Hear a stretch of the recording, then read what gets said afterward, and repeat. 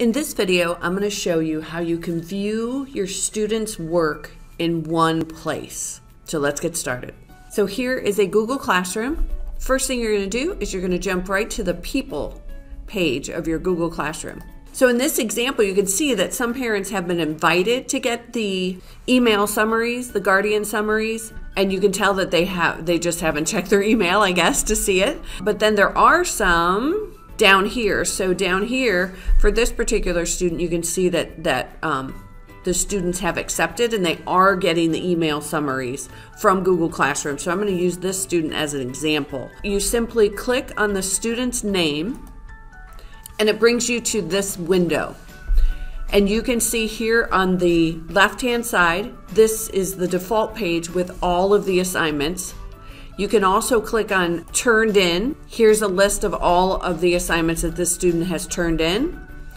Here's a list of all of the assignments that have been returned to this student. And then you can click on this last one, Missing, and this will show the assignments that are missing for a particular student. So let's go to the All page. This just gives you a really nice snapshot of a student. This could be really helpful when you have parent-teacher conferences. Another feature that I wanted to point out is in the upper right-hand corner, you can see there's a little envelope and it says email student or guardian. That's why I picked this example, because this student's parents are getting the Guardian summaries from Google Classroom. So that's why I picked this as an example. So I'm going to click on this little envelope and it brings up this window. So this will send an email to the parents and the students showing their summary of their work. Now there is a drop-down menu, so you've got student, and if I click on the little shark tooth, I have other options on who to send this email to. I could send it to the students, I could send it just to the guardians, or I could send it both to the students and the guardians.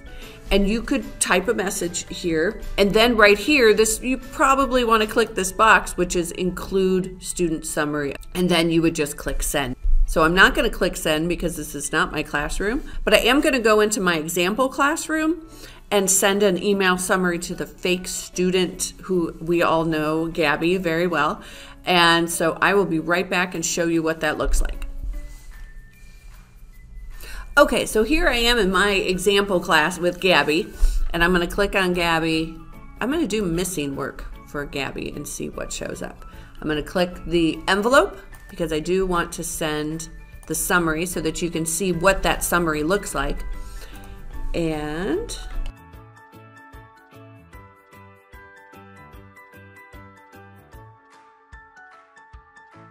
I'm going to send this progress report to both the students and the guardian. I do want to include a summary of the student work, and then I'm going to click send. So here is the email. It says Gabriella's Progress, an example class for training, so it has the name of the class. And I'm going to click on that so you can see what it looks like. It says, this is the message that I typed in. Here's the summary of Gabby's work. I look forward to seeing you at conferences.